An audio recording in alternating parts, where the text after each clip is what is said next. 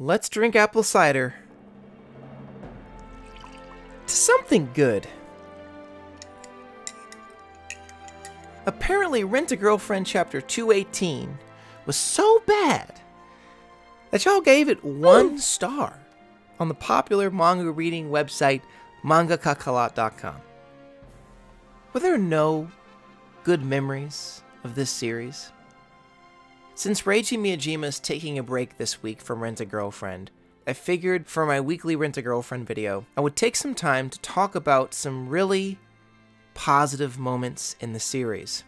Before I get into some of the reasons that I fell in love with this series, I just want to ask you the question. Why do you like Rent-A-Girlfriend? Or why did you get into it? How did you read up to chapter 218 in the first place? There has to be a reason. So today, I want to talk about those reasons. By the way, for those of you who've been keeping up with the channel for a while, thank you so much. If you're new here, the subscribe button isn't going to hurt you. Go ahead and click subscribe and come back every Wednesday at 7 p.m. Central Standard Time. I'm planning on uploading brand new Rent-A-Girlfriend content every week. There's going to be a little bit more of a schedule being announced soon, but I want to go ahead and just say, hey, guaranteed Rent-A-Girlfriend content every week until it ends. Or unless I let you know otherwise. But anyways, back to the video. If any of you asked me, why did you fall in love with Rent-A-Girlfriend? I would tell you that I found this series at one of the darkest points in my entire life. A girl that I'd fallen in love with a few years ago dumped me after a month. I thought I was in love with her, and it turns out that I was nothing but a tool for her.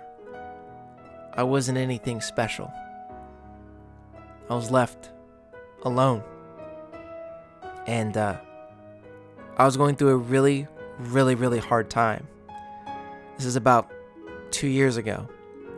And I was covering Domestic Girlfriend on the channel, but a lot of people were talking about Rent-A-Girlfriend, Rent-A-Girlfriend, Rent-A-Girlfriend. Never heard of this series, but I decided to take a look. And I immediately related with Kazuya a lot. Mommy just turned around out of nowhere, broke up with him, and we have this guy who's doing the best he can in life. He's going to school, he's a kid, he's studying, he's trying his best. He thought he was a good boyfriend, and he just got dumped.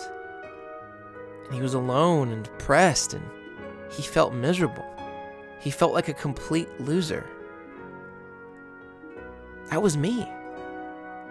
And then he meets Mizuhara, this beautiful woman that almost anybody would want to be with. And of course, he was interested. And that means that I was interested in following this schmuck story. I figured he must learn something, right? I'm not going to talk about what ended up happening, but that's the first reason that I was really into Rent-A-Girlfriend. But I'm going to get into some of the actual highlight moments from the story, and I also want to take a moment to commend Reiji Miyajima on his art. His art is just beautiful. I love it. There are some scenes that just, they look so amazing. Remember when Chizuru Mizuhara stepped into your life? Right here, the first panel.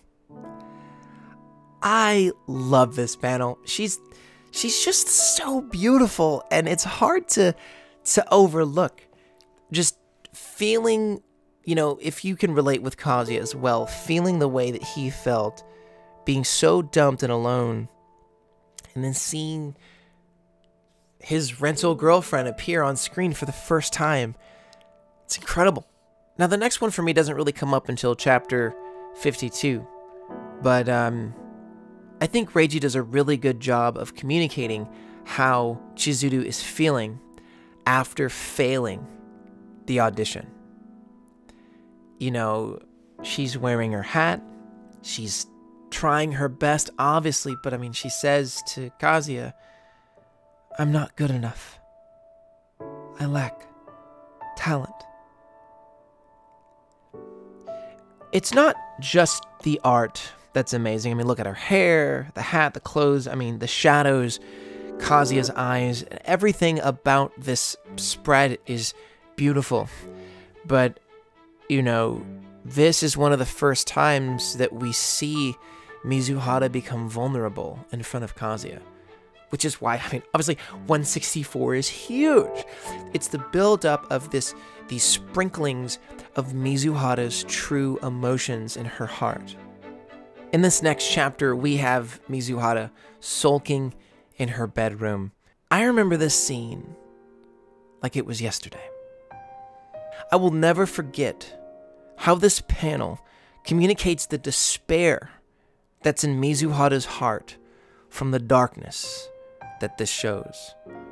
And artistically, I want to talk about why this communicates so powerfully.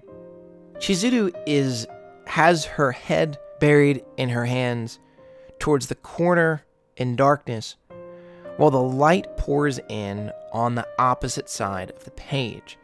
And this indicates that she's really depressed. And I just think that the play between light is incredible here. Look at how the script she's holding is drooping slightly. How her face is hidden. And how her hat is no longer on her head, which was indicating, you know, what she looked like during her performance, her star performance. That was supposed to be her big chance. She takes the hat off and she puts it to the side. It's just little details like this that tell a story without having any dialogue other than, I know on the page it says sob, but I have the, you know, official translation. It's in one of these volumes, but, you know, the official translation says instead of sob. But, you know, and if you look at the calendar, you see that she's been X marks the spot with all these days, so it shows the anticipation that she's had for this audition, which ultimately failed. There's so much to look at this panel, but I'm going to stop talking about one panel and continue. We come to my personal favorite chapter in Rent-A-Girlfriend. Now, I know I said that 164 is obviously the best, but I guess I mean that in a fan sense, but for me personally, it's... I'm going to get emotional here. It's, when Kazuya's talking about how everyone is changing around him and he can't figure out how to change. Sumi holds his hand and, says, "Don't worry, I'm also here for you." I can't wait until this comes out in the translation because Sumi's perfect, and I have been there. I felt like nothing I do will ever help me to change, and I felt alone. And I've had people come and be in my life. Reiji is so good in this chapter. This is so wholesome. And, wasn't expecting to cry, but, this panel is really powerful. What did you guys think about this? Man, but, this is my personal favorite chapter because I've been there. I've been where Kazuya is, and having the support of your friends around you when you're going through depression, and having the support of your friends around you when you're feeling like nothing you do will ever work it's incredible. I was not expecting that. I need some apple cider after that. In chapter 103, when Mizuhara says, "Please, make my movie," let her watch it. This is incredible art. It's incredible writing, especially as a follow-up to Kazuya's, insistence that he wants to help Mizuhara in whatever way, and she shuts him down immediately. But he goes away, and he's thinking that, of course, Mizuhara's not going to come to me. But she does. This was a powerful moment. Man, these chapters between, 90 and 100, oh my gosh, so good. So I'm just going to read 5 pages of chapter 136 to you guys. Just to show you why I think the last panel is powerful. So, I used to have a grandpa, but he passed away 3 years ago. From the very first time I said I wanted to be an actress, he cheered me on. And the two of us made a promise that someday he'd see me make it. But there was a car accident, and anyways, I thought Grandma could stand in for him. And then if I showed her, I felt like maybe if she saw me become an actress, I'd get to Grandpa somehow. But then Grandma collapsed, and to be honest, in that moment, I thought it was over. I bombed out of basically all my auditions too. I was starting to wonder if I was out of time. Mizuhara! So, it made me happy. When you said, let's make a movie, it made me so happy.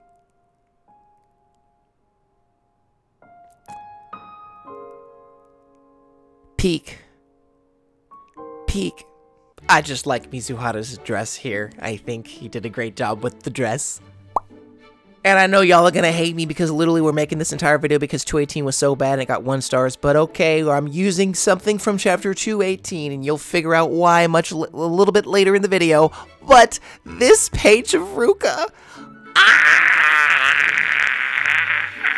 she's so adorable! She's so adorable! Oh! She's just, it's so good. I know the rest of the chapter is terrible, but oh my gosh. Oh my gosh, she looks so adorable.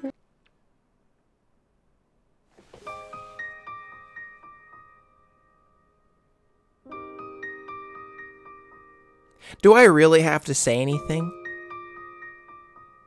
Do I really have to say anything? Come on. Do I really have to say anything for this part? Her name is Sumi Sarakawa? Oh, but I messed up her last name. But her name is Sumi?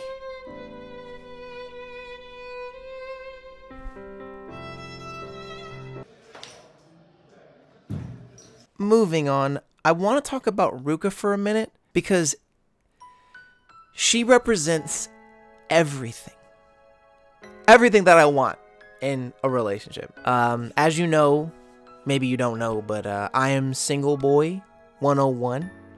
No matter what I do, rejection all the time. It's just part of life for me. I'm happy, with my friends. I'm surrounded with people that I love. I'm happy with myself for the most part. But when it comes to women, I get ghosted and rejected a lot.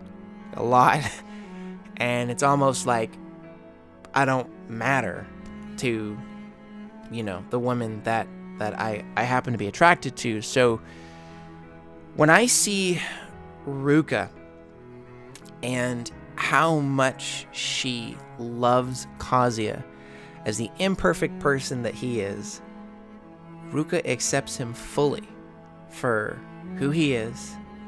She's absolutely beautiful, and she's just so kind to him. She desires him. She thinks about him. To me, sometimes I think it's weird when I think about how women have crushes, because that doesn't happen to me. So it just seems like this foreign alien thing. So seeing Ruka desire Kazuya is something that I desire and I really like from her. And I'm gonna read you a quote from a friend of mine on Discord. Gio put it best to describe Ruka. No jealous girlfriend vibes, no blackmailing or mind games involved, just a young teenager being true to herself.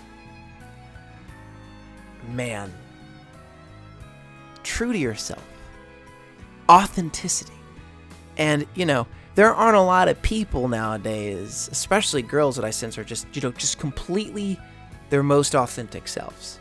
It's rare, but it's beautiful when it happens. And Ruka just capitalizes on this so well, and that's why.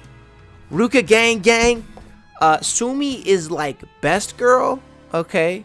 No questions, in my opinion. But Ruka is someone that, like, I wish I could have in my life. She's someone that I would want to be friends with. Yeah, maybe she's a little bit crazy stalker, ex-girlfriend vibes to some. But for me, I just see that as her earnesty. And I like that so much. And the last thing that keeps me... Well, this is more keeps me reading Rent-A-Girlfriend. What in the world is Mommy on about?